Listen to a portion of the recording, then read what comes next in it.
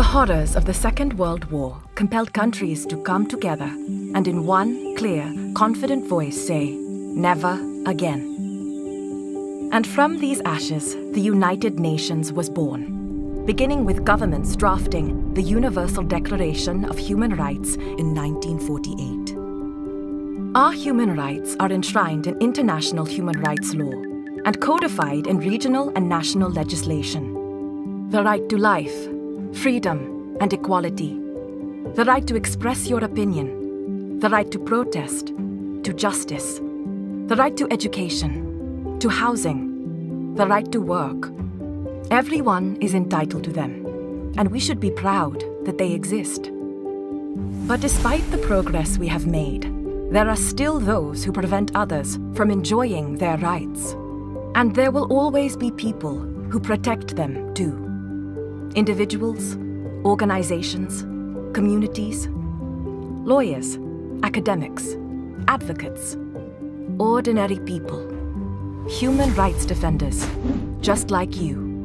Human rights defenders are everywhere, exposing human rights violations, drawing attention to serious issues, developing dialogue, fighting for change, improving lives of individuals and communities.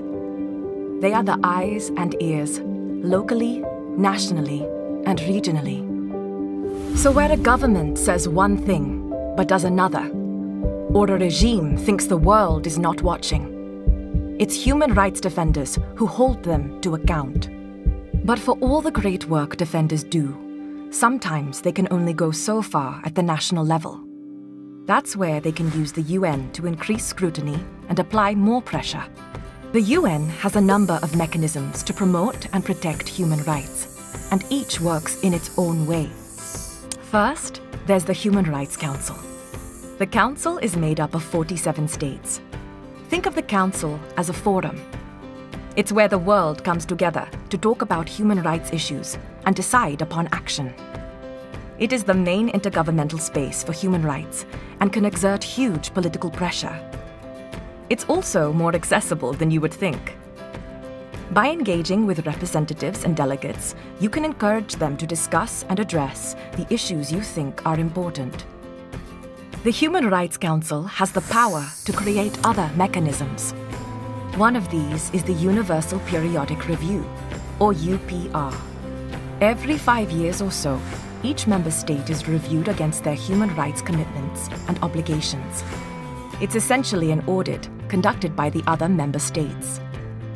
Human rights defenders can get involved, for example, by raising concerns with the states conducting reviews or submitting reports about the local situation, particularly if you think official reports do not cover the full facts. Another mechanism is special procedures, which are the UN's independent experts, often known as rapporteurs. They either focus on a particular country or a specific human rights issue. Special procedures can act much quicker than other mechanisms. Defenders are on the ground, all over the world, and are perfectly placed to monitor and report human rights issues to special procedures, enabling the experts to investigate, dialogue with states, speak out, and much more. Defenders can also use the treaty bodies. There are 10 treaty bodies covering the 9 fundamental human rights conventions. The treaty bodies review the track record of countries that have ratified these conventions. Unlike the Universal Periodic Review, where countries, influenced by their national interests, make recommendations, treaty body members are independent experts. So if you have information, for example, about the treatment of migrant workers in your country, the treaty body covering that convention will hear you. And let's not forget the Office of the High Commissioner for Human Rights.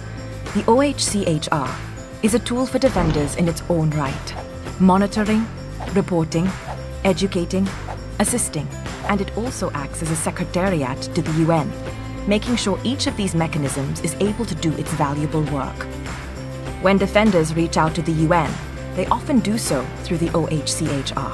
Just like a tool in a toolkit, each of these mechanisms has a specific purpose. So for human rights defenders living, working, campaigning in countries all around the world, the most useful mechanism depends on situation and circumstance. All these mechanisms are available to those who need them.